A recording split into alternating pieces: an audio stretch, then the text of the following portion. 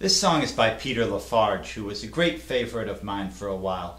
And I think he probably wrote it for Johnny Cash, who had just recorded the Bitter Tears album of songs about the American Indian, about half of them written by Peter LaFarge.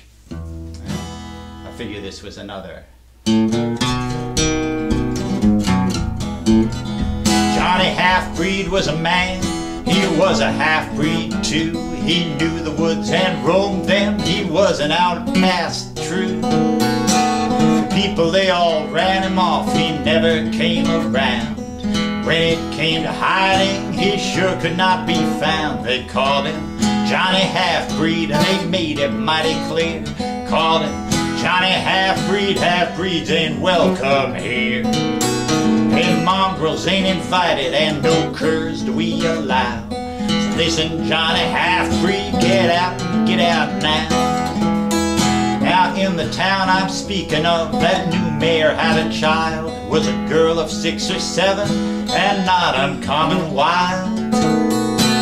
Often she would wander off and then return to home, till one day a flying squirrel tempted her to roam.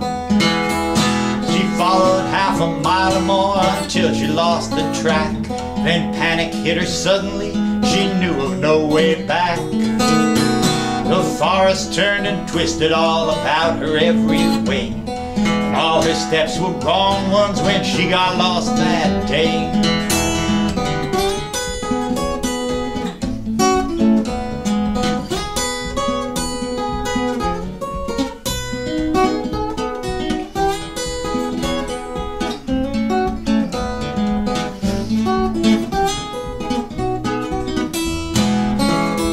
Well, when she turned up missing, a mighty search was called. They feared that she was murdered and worried she was mauled. They tramped the woods for miles around and helicopters flew. But when all that was finished, well, nothing's all they knew.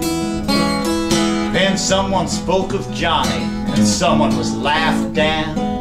Someone mentioned woodcraft, and some said that forest clown.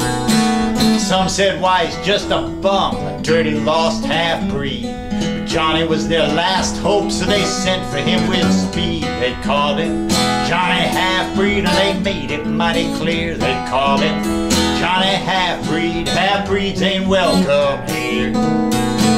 Mongrels ain't invited, and no curs do we allow.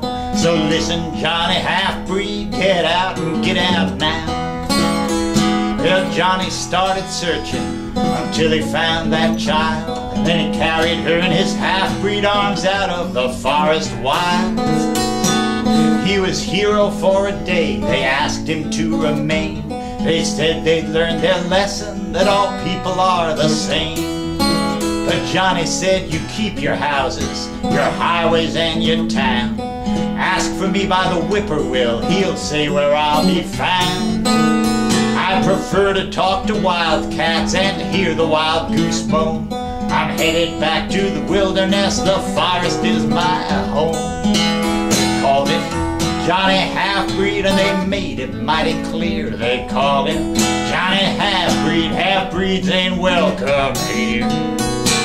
Mongrels ain't invited, and no curs do we allow. So listen, Johnny Halfbreed, get out and get out now.